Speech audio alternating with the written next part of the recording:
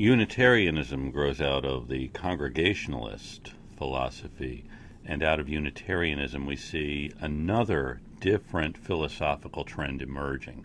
William Ellery Channing was one of the great Unitarian ministers, and one of his disciples was a woman named Elizabeth Palmer Peabody, who becomes one of the great reform minds of 19th century America. Another leading minister of the time could have been Ralph Waldo Emerson. He was born in 1803. His father was a minister. Reverend Emerson's rectory was at the Old North Bridge in Concord, so he was there at the beginning of the American Revolution.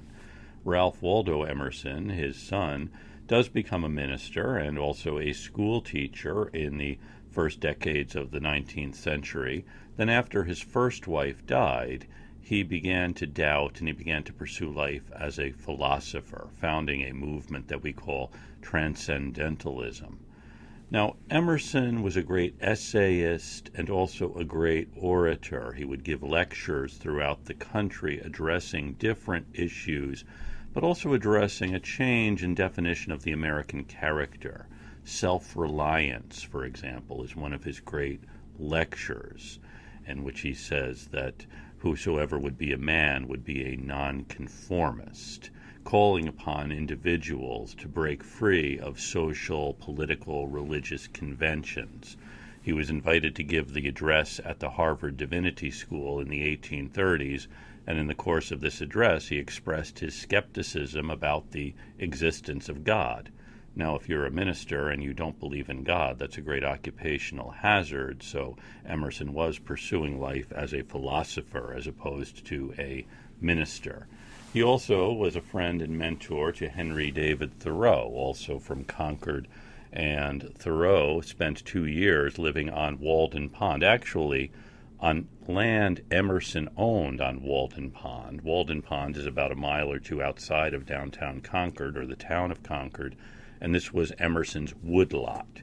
If you owned a place in town, typically you might own a wooded area to gather firewood. So Thoreau set up shop on Walden Pond for a couple of years in an experiment in self-reliance, as Thoreau called it, living simply in this cabin.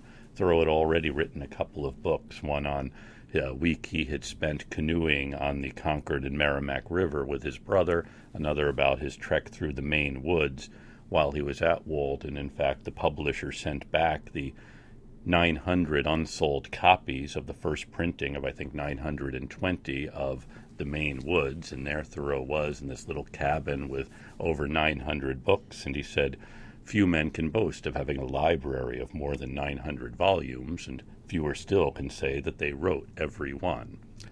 The ideas that Emerson and Thoreau and Elizabeth Palmer Peabody and William Ellery Channing are espousing on self-reliance and on transcending the narrow constraints of society are part of a general reform trajectory in American life, and they tap into something very important in the American identity.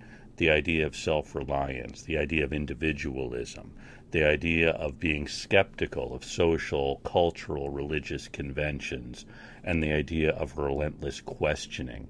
And we perhaps can see the roots of all of these things in the Puritan lives of the 17th century, and certainly in the ideas of the American Revolution in the 18th century. And we see these individuals in the 19th century transforming these ideas and making them over anew.